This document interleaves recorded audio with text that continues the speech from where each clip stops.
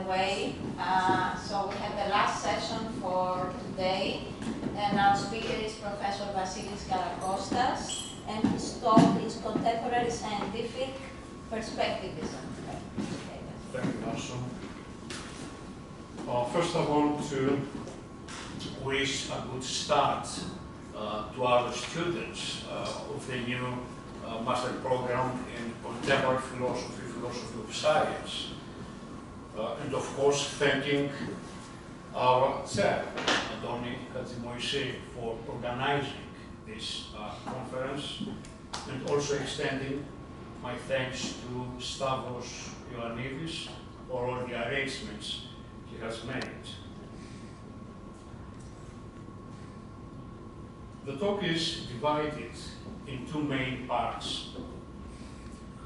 Given that there is no unique position of perspectivism, in the first part, I provide the conceptual, philosophical framework of scientific perspectivism according to the norms of the proposed approach, and in the second part, I produce a perspectivist contextual account of truth that is pertinent to the propositional structure of quantum mechanics, but also entirely appropriate to ordinary discourse.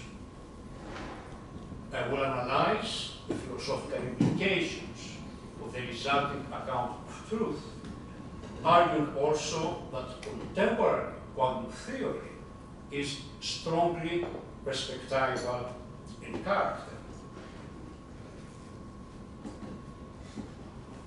Scientific perspectivism, as commonly perceived in general philosophy of science, occupies a middle ground between the extremes of the context-free universals of metaphysical realism, the rigid reductive methodology favored by positivist considerations of science, and the inherent relativism entailed by certain sociological accounts of science. In our approach, scientific perspectivism amply recognizes the existence of a mind-independent world as being logically prior to experience and knowledge. It emphasizes, however, that scientific knowledge of the world can never be pure, direct, or unmediated, since it requires prior conceptualization or structural organization. It requires the adoption of a perspective. For scientific knowledge, independence of all perspectives is beyond the human condition. It is simply unattainable. For perspectivism, the separation between the knowing subject and the object to be known, the partition between the observer and the observed required for an objective description of phenomena is neither absolute nor Catholic, as Cartesian-like epistemological approaches advocate, thus promoting an allegedly context-free account of the world.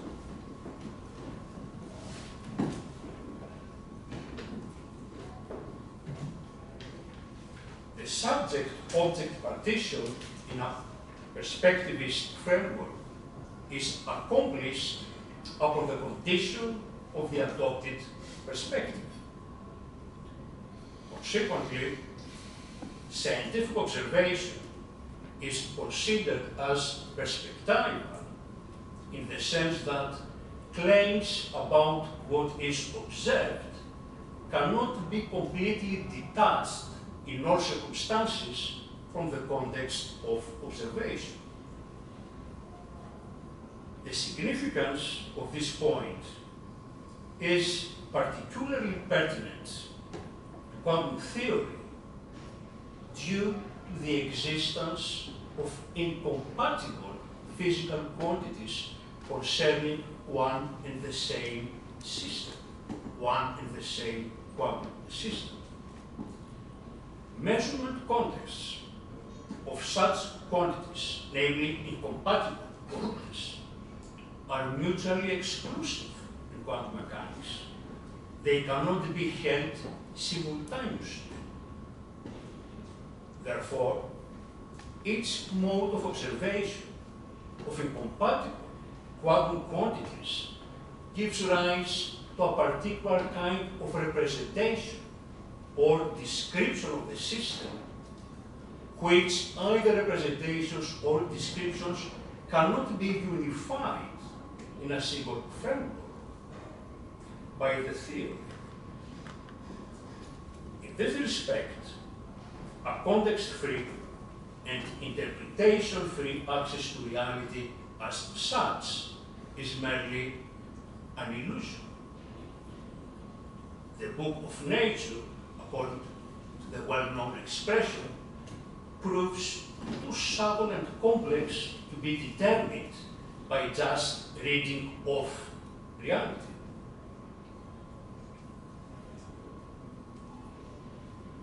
In general philosophy of science, the usual sense attributed to the notion of perspective refers to knowledge claims and actual practices of scientific communities, either within the same historical period, characterizing the synchronic version of perspectivism, or in different historical periods in which those scientific practices belong, characterizing the so-called diachronic version of perspectivism.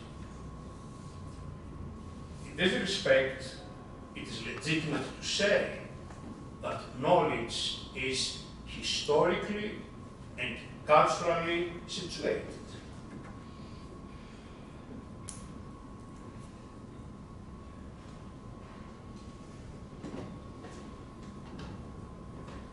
In our approach, scientific perspectivism is not understood simply as a means for assessing or evaluating alternative modeling practices or research programs which may give rise to perspectival knowledge. In our approach, scientific perspectivism is primarily viewed as a methodological framework of how we obtain and form scientific knowledge of nature through a broadly perspectivist process constituting arguably an indispensable part in theory building, in theory construction. In this methodological framework, the notion of perspective is theorized in relation to its previous conventional meaning and is conceived as the primary vehicle of tracing and investigating the world. It is perceived as the principal unit of probing the world. A perspective is characterized in this approach endotheoretically, namely within a specific discipline, a specific theory. Is characterized by a set of variables that are used to describe systems or to partition objects into parts which together give a systematic account of a domain of phenomena. The choice to adopt a particular perspective signifies also the approval of a conceptual scheme on the basis of which one may isolate which of the many available properties do and which do not count for the purposes of description, since the world does not count with one preferred system of description. Consequently, scientific perspectivism disassociates itself from the semantic dimension of traditional realism, which incorporates a radically non-epistemic conception of truth, according to which the truth or falsity of a proposition is entirely independent of any human cognitive activity, conceptual schemes, scientific theories, and so on. Therefore, in this view, the truth makers of propositions, namely facts or actual states of affairs, are totally independent of human conceptualization. They are considered as being completely autonomous in themselves, or as residing in the world purely extensionally, that is, in a manner independent of our worldviews, in particular discussing practices and contexts. No doubt, the view of a radically non-epistemic conception of truth incorporates the following transcendence condition, according to which any proposition possesses a determinate truth value independently of any empirical evidence or cognitive means by which we may establish which value it is. As a result, every proposition is either determinately true or determinately false, entirely independently of our possible knowledge of it or its evidential basis. In other words, it is empirically totally unconstrained. It is important to realize that this metaphysical thesis of truth does not simply aim to establish an objective basis or attribute a non-epistemic character to the notion of truth, but for instance, the content of declarative propositions is rendered true or false on the basis of worldly conditions, of conditions of the world, and not on some irrelevant beliefs of ours. But this particular conception is so radically non-epistemic that at the end leads to a notion of truth with absolutely no epistemic features, even when applied to scientific empirical discourse. In the sequel, I will argue that the semantics underlying the propositional structure of quantum mechanics is incompatible with such a traditional conception of truth. In other words, it is falsified by a fundamental physical theory and its logical structure.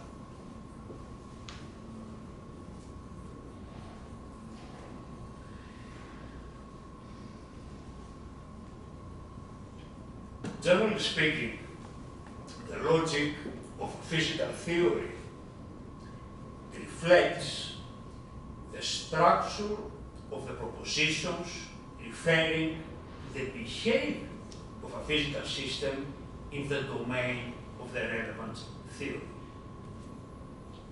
In quantum theory, propositions are represented by projection operators on the Hilbert space of a system. The important thing is that the collection of four atomic quantum propositions form a non-Boolean logical structure which violates both the distributivity law of classical logic and also the principle of bivalence. Specifically, the violation of the distributivity implies the existence of incompatible propositions in the universe of discourse. It is no longer possible the co-joint assignment of truth values to all propositions pertaining to a quantum system. The violation of the bivalence principle implies that it is no longer possible to regard a priori any proposition as being either true or false. Consequently, due to the inherently probabilistic character of the underlying logic of quantum theory, in any physically significant circumstance, propositions are taken as semantically undecidable or semantically indeterminate. To give you an example, for instance, for any physical quantity A, I'm repeating, for any physical quantity A of a quantum system in a superposed state psi of eigenstates of A, and any proposition P concerning the physical quantity A, it is not true that either P holds or its negation holds. In other words, the truth value of the proposition P is objectively indeterminate and not simply unknown.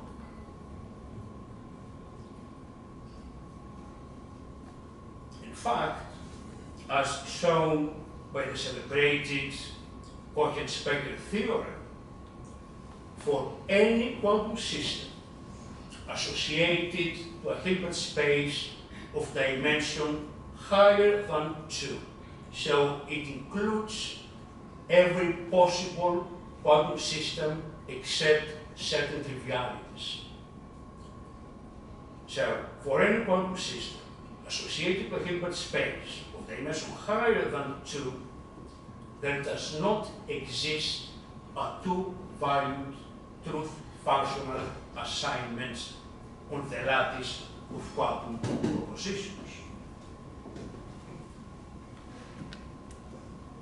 In other words, the gist of the Cohen-Specker theorem, when interpreted semantically, asserts the impossibility of assigning definite truth values, yes or no, true or false, and one, the impossibility of assigning definite truth values to all propositions pertaining to a quantum system at any one time for any of its quantum states, without generating a contradiction.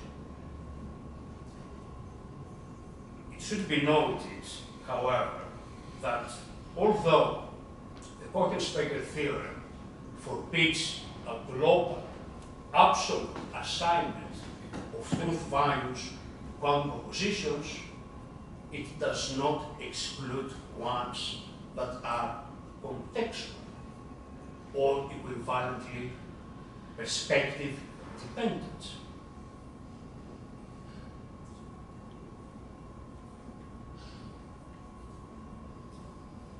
In this connection, we introduce the notion of a context of reference, and hence the notion of a perspective in quantum mechanics that is mathematically represented by a complete set of commuting quantum observables.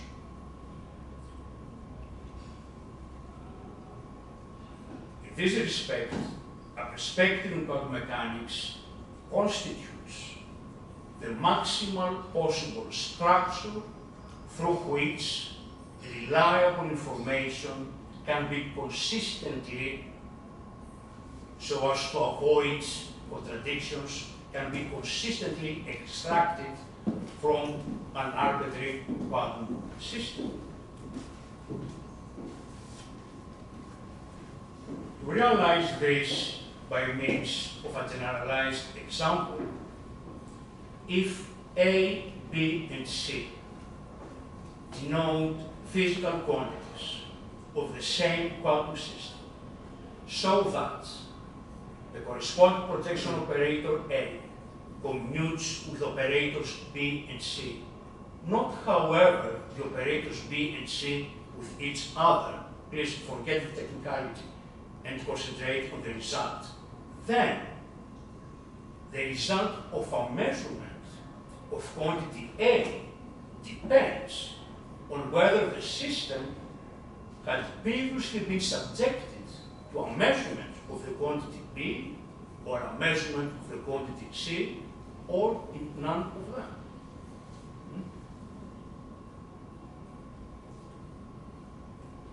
So the value of the quantity A depends upon the set of mutually commuting quantities one may consider it with. That is, the value of A depends upon the selected context of measurements. In other words, the value of the quantity A cannot be thought of as in classical physics or in common life, cannot be thought of as prefixed. The value of the quantity A cannot be considered as being independent of the perspective, in this respect, the experimental context, actually chosen. This is a unique feature in the whole of physics.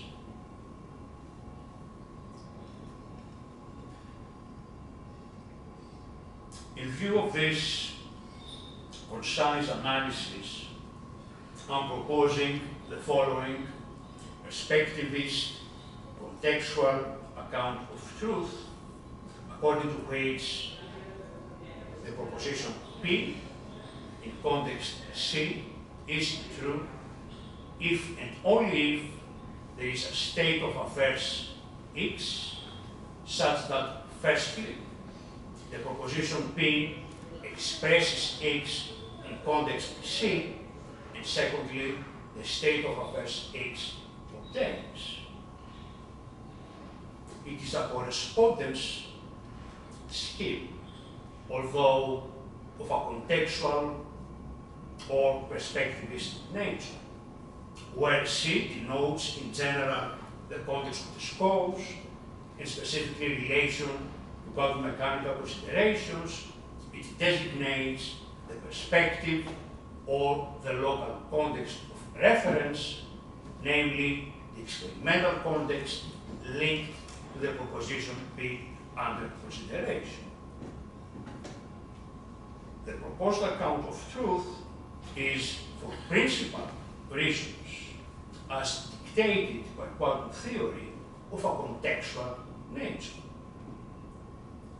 The specification of the context is part and parcel of the truth conditions that should obtain for a proposition in order the latter to be invested with a determinate, albeit unknown, truth value.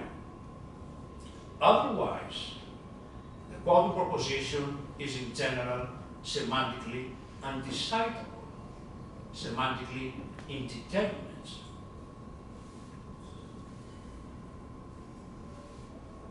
To put it in other words, the specification of the context, the determination of a perspective provides the necessary conditions whereby bivalent assignment of truth values to quantum propositions is in principle applicable.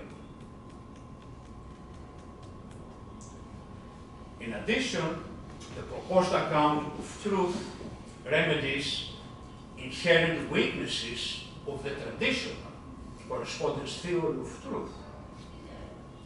The truth may speaking, correspondence relationship is now established not in terms of our own unconceptualized reality as considered by the traditional scheme, but is established between a well-defined portion of reality as carved out by the specification of an experimental context, namely a perspectival context, and the propositional content that refers to the selected context. Any quantum event that happens is raised at the empirical level only in conjunction with the specification of an experimental context that conforms to a set of quantities co-measurable by that context. In the quantum description, therefore, the specification of the context forms a precondition of quantum physical experience, which is necessary if quantum mechanics is to grasp empirical reality at all. The proposed account of truth also conforms to a realist conception of truth, not however of the traditional kind, to a realist conception of truth that is compatible with contemporary fundamental physics. The interdependence of propositional contents in a referential context, like by the perspectivist proposed account of truth, does not lead to the relativity of truth. For given the specification of a perspective or the determination of a context of reference, the attribution of truth values to propositions does not depend upon the epistemic system of any user's cognizance. It is an objective fact of the matter, reported experimentally. Anyone agrees upon that.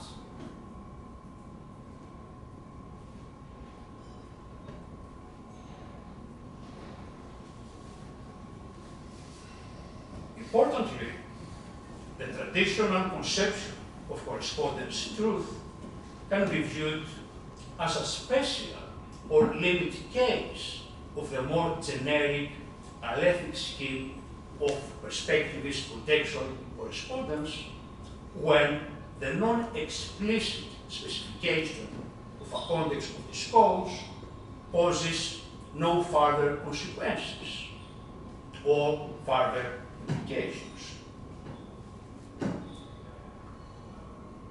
In other words, in straightforward circumstances, correspondence theory of truth is part of this scheme. For instance, if you go back, if you have the parameter C, the context C, the traditional scheme of correspondence truth is recovered.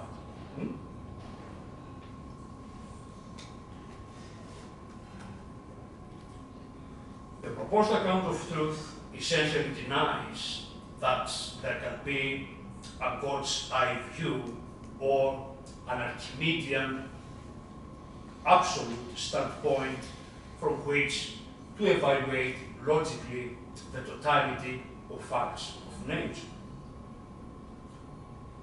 In the quantum domain of inquiry, it would be in vain, in other words, theoretically impossible, to search for an overall frame by virtue of which one may utter this or that really is, independently of a particular context of reference. By virtue of the Pocket-Specker theorem, there are no, in general, within a quantum mechanical discourse, determinately true or determinately false propositions independent of the appeal to our context, independently of the determination of our perspective.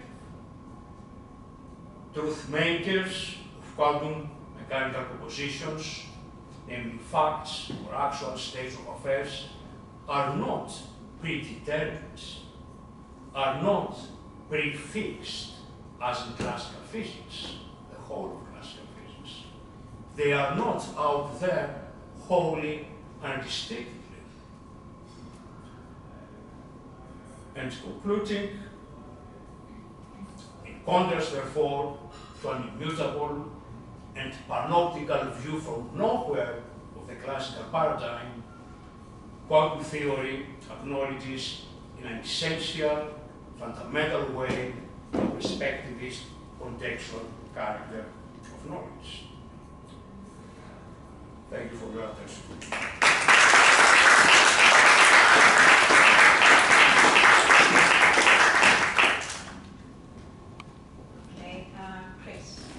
Thanks, Vassilios. That was extremely interesting. I understand it's a continuation of your work over many years. I've got one question. I think everything hinges upon this notion of a context. But you are saying something about the context of discourse. So in discourse, there are many. So could you say more? Well, as I said right at the beginning, that this perspectivist contextual scheme of truth, it is certainly pertinent for the propositional logical structure of quantum mechanics, but also it is entirely appropriate for attributing truth values in our ordinary communication with each other. So it is entirely appropriate to ordinary, everyday discourse.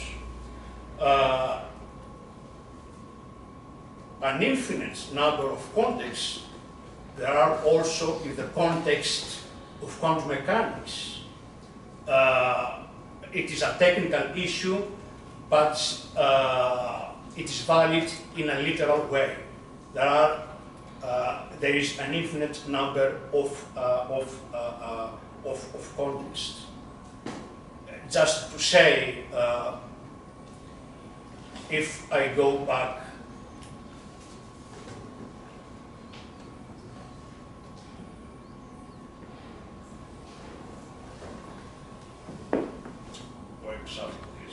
right, saying at the bottom that a perspective in quantum mechanics constitutes the maximal possible structure for quantum algebra of observables through which reliable information can be consistently extracted.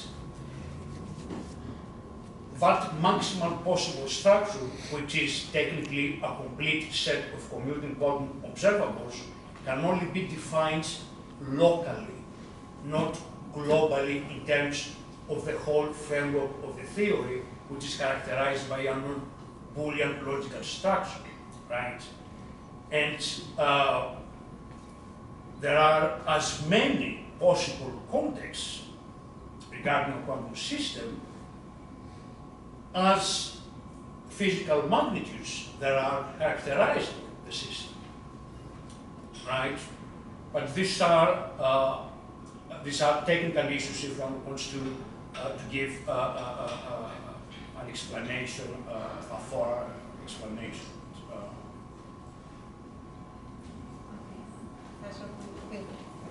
Yes, thank you very much. So I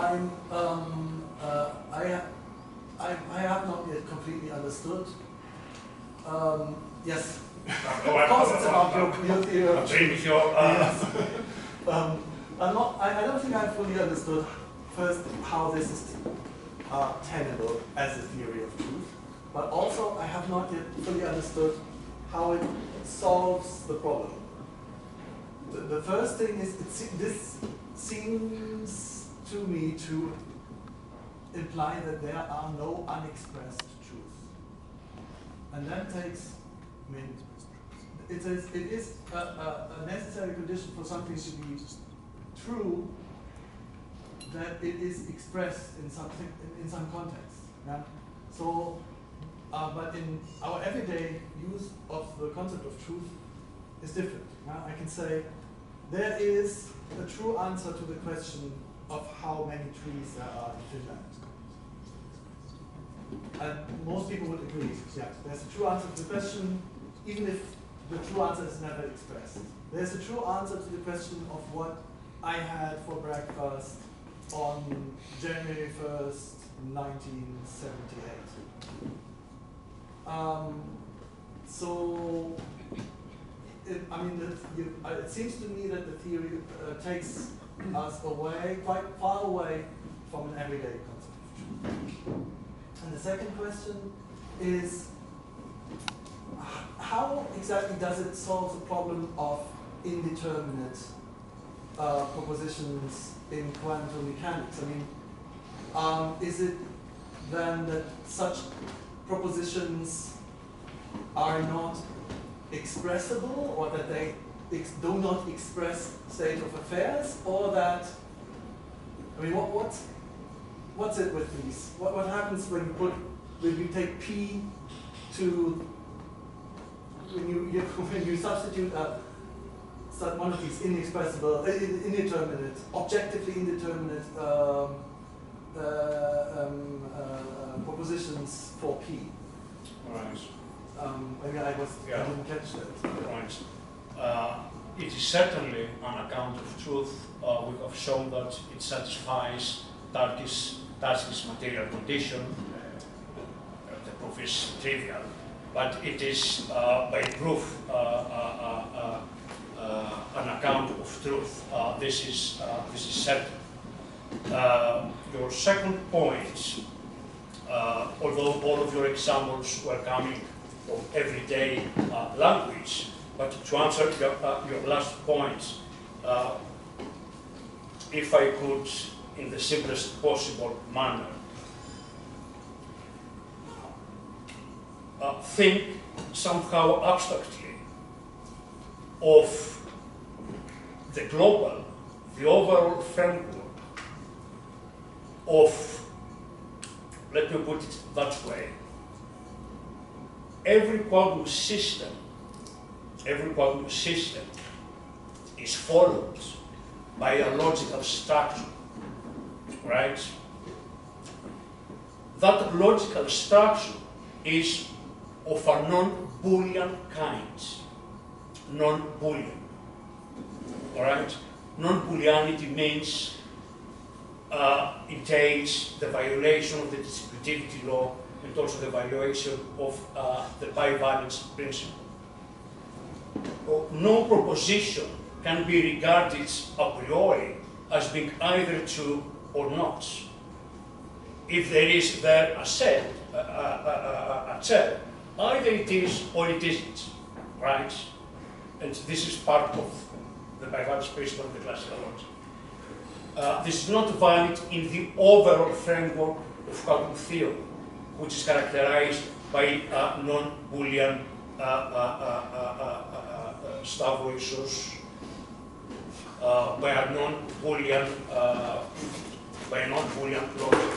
To put it simply, introducing the context C is to take a sector of the whole non-Boolean structure, to take as a sector a Boolean part.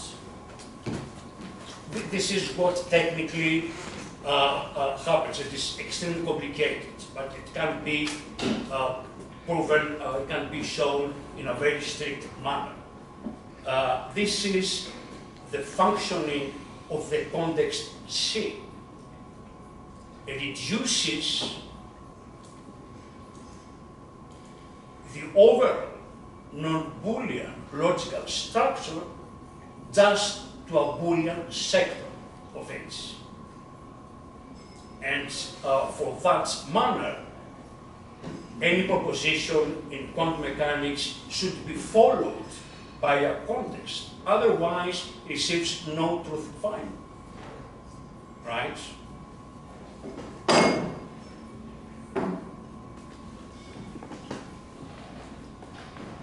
Shall we move on? Or Yes, please. yeah. Okay, the lady over there, yes. Thank you. Thanks. I was wondering, is this the perspectivist? It's a different interpretation of quantum mechanics, or does it apply to all? Like I can imagine in many words, interpretation, there is no, it's true, all is true, because everything is realizable. And in superdeterminism, everything is determined. So is this a different interpretation of quantum mechanics? That's a helpful question. It's a clarificatory point. I'm referring to standard Hilbert space quantum mechanics. Oppenheimer. No. It's no. That's a long talk, but no. To put it differently, I'm referring to quantum theory that is taught in every physics department around the world. I'm referring to quantum theory that is used for interpreting experimental results. I'm referring to quantum theory that is used for producing theoretical research results advancing physics. So I'm not taking into account either the so-called quantum mechanics or many words interpretations or other kinds of the sort. So if you allow me, in other words, would be from the measurement problem and beyond, not before, where the interpretations arise. So from the measurement problem and beyond, where everyone agrees.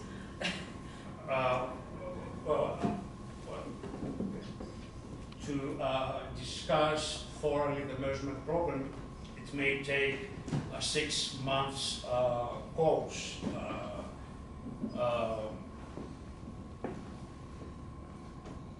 Okay.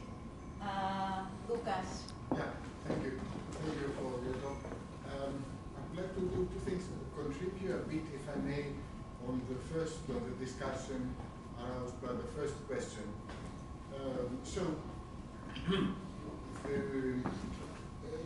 The formula or this formulation you have on the perspectivist contextual correspondence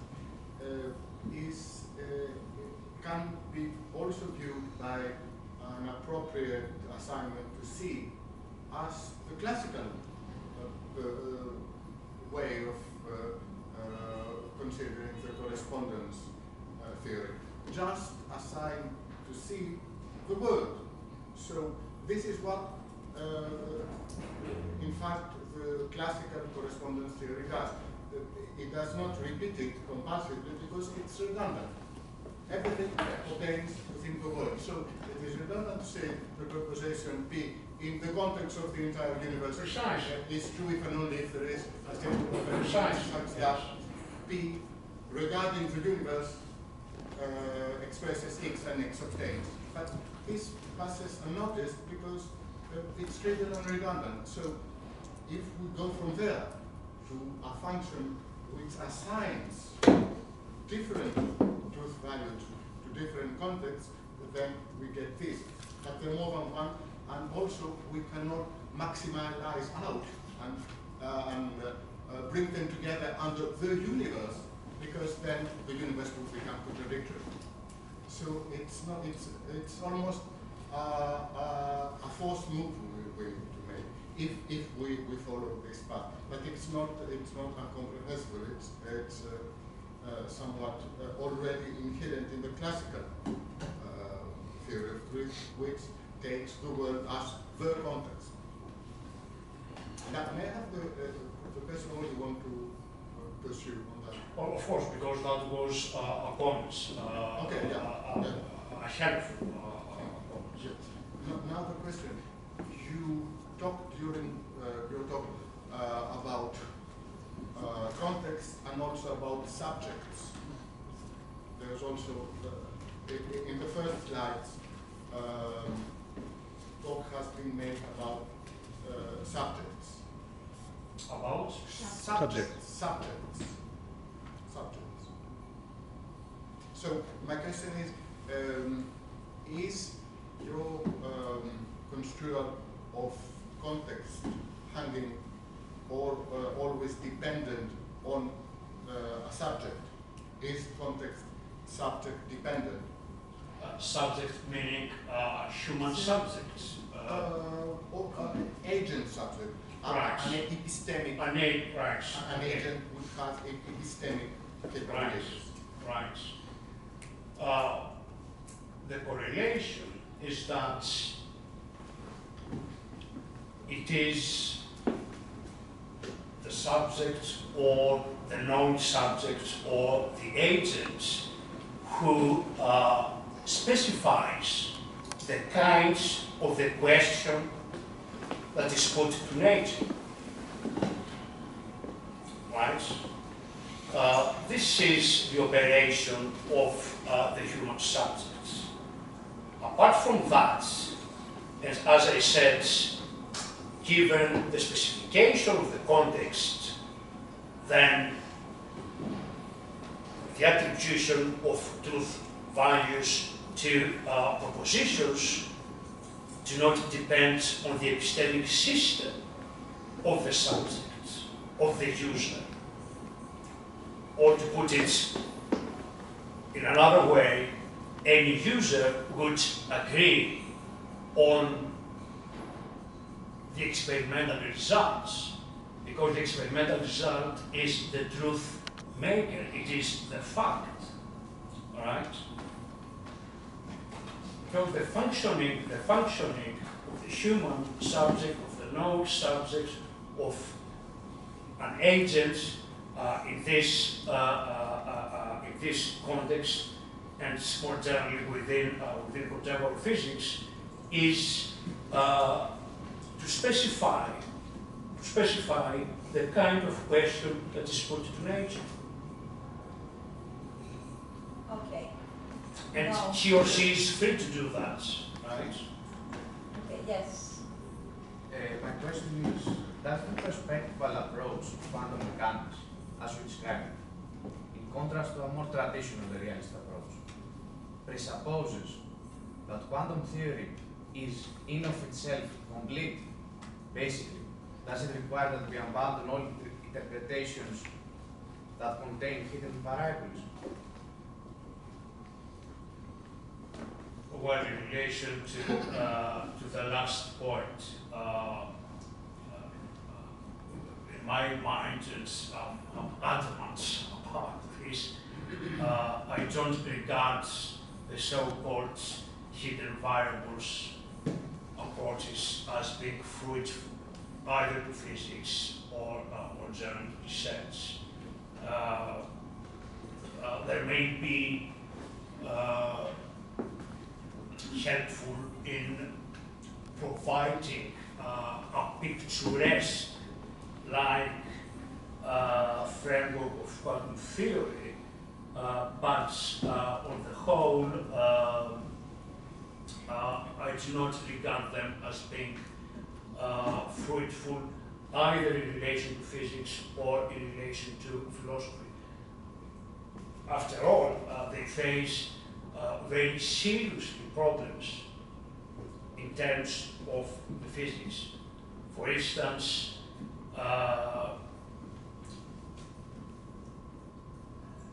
they cannot be in a substantial manner relativistically generalized, and this is the end mark.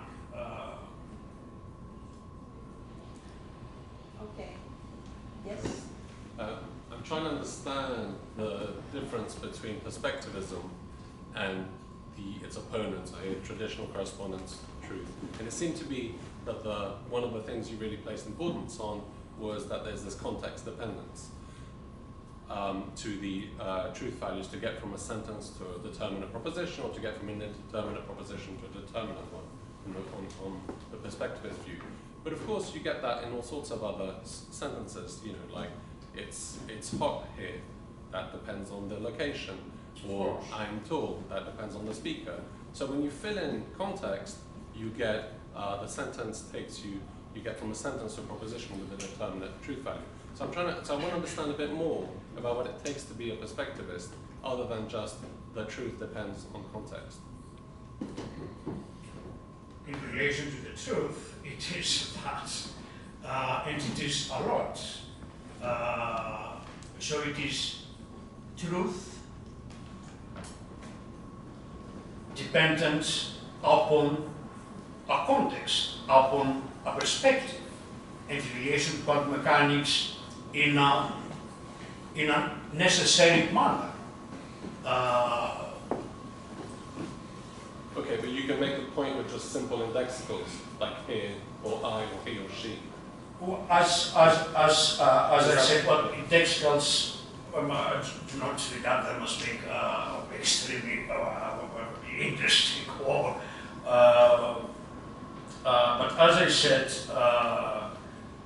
this account of truth can certainly be applied to everyday language, to a sort of everyday propositions which may be indeterminate or being dependent upon a context. For instance, propositions in relation to text, right?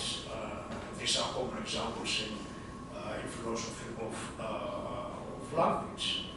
But this is that it is a scheme arising out of the logical structure of fundamental physics. This is what I regard as being important. Yes? Thank you very much for your talk, first of all. I think I can understand how perspectivism can deal with realism, in terms that it follows, it supports that there is, of course, a reality outside contexts, but at the same time it avoids the traditional approach of a God's eye perspective and all that. I want to ask about the other side of relativism. You mentioned it in a slide. If you can elaborate a bit more on how, given that it's a context theory, how perspectivism manages to not get trapped into relativism of truth.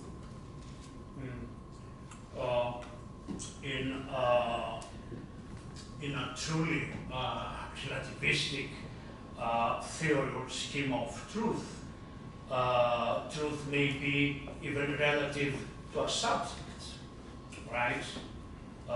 Whereas in this context, given the determination of a context, then the attribution of truth value is a matter of fact, is an objective fact. Any user agrees on that. That fact, that recorded fact, is not relativized upon the cognizance of the A or B or C user or observer. Right? So it is truth relation to, but it is not a relative truth. This is certain. In the back. After all, any contextual scheme incorporates the notion of being relative to something, and this is relative to our context. Thank you. I'm tempted to ask a follow-up on that, but I'll stick with my original question. Does this presuppose a closed or open state of affairs, if you would like? Does the fact that there can be local truths that are determined in any way relate to having an absence of total closure? I myself wouldn't use the term local truth. This distinction, and of course I use the expression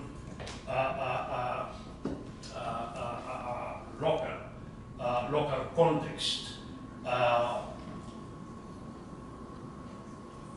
As I had to, because this is again dictated by the physical theory, by quantum mechanics.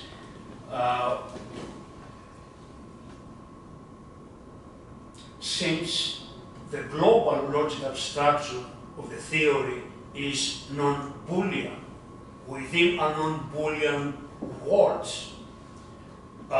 any proposition is semantically indeterminate. It's not for practical reasons, right? It is not that I do not know or I'm not certain that it is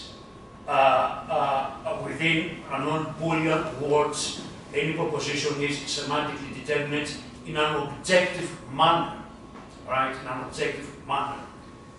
And also a non-Boolean word is not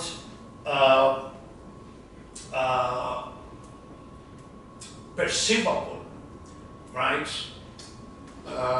So the locality has to do with the definition of a context which can only be defined locally, determining a Boolean sector of the overall non-Boolean logical structure.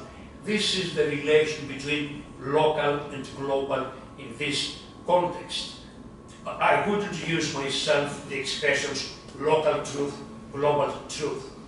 It's not related to that. Thank you. I stand corrected, but with regards to the openness and closeness of the total system, is that something that you could comment on? Open or closed system is a physical terminology, and it is not related to that. An open system, just to give also, an open system is a system which exchanges information with the environment, whereas a closed system is an isolated system, right? Any other questions? I also have, if I may, a question. You mentioned in the beginning that what holds for quantum mechanics falsifies a philosophical account of truth, or something to that effect. No? Because my question is, how can a physical theory falsify a philosophical account? Wouldn't it be more correct to say that it may hold for this physical theory and not be related to a philosophical theory? Physical theories are powerful. Yeah, many words. To give an example, for instance, there is, from ancient times until recently, the philosophical, with inverted commas, dogma, in a well-known position regarding the part-whole relationship, right? That the whole is the sum of its parts and its relations, right? This is strongly violated by quantum mechanics. So this philosophical principle, this philosophical common position being is falsified by fundamental physical theory. So it is no longer regarded as being true in its entirety. This doesn't mean that's not respected within certain. Yeah, but then doesn't perspectivism hold here? I mean, to say that the context of quantum mechanics, in the context of quantum mechanics, this is true, but you cannot extend this outside this context? Well, this is what I said using a different wording, that to the degree, coming again back to the part-whole relationship, to the degree that is violated by a fundamental theory, it can no longer be regarded as a universal truth. But of course, in everyday phenomena or in an everyday talk setting. So let us thank.